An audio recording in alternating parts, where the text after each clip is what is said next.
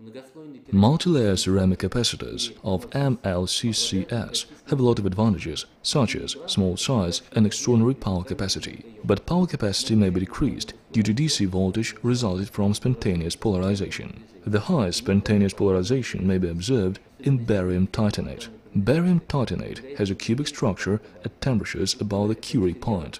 If temperature range is below the Curie point, one axis is slightly spread and the other one is slightly stretched, and the structure became tetragonal. In this case, Ti4+ ion is displaced axially from the crystal center and polarization occurs. In other words, polarization is resulted from the initial asymmetry of the crystal structure, which occurs in the absence of external electric field or pressure. Such polymerization type is referred to as spontaneous polarization. Barium titanate-based ceramics is the agglomeration of the microcrystallite or submicron polycrystalline.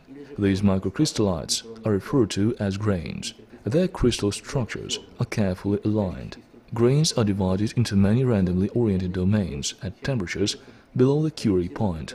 Each domain has preferential direction of crystal orientation, referred to as direction of spontaneous polarization. If barium titanate-based ceramics is heated above the Curie point, tetragonal crystal structure will be changed to cubical crystal structure, and spontaneous polarization will disappear. If pressure is decreased below the Curie point, crystal structure will be changed to tetragonal crystals. At the same time, grains will be exposed to voltage, resulting from environment distortion.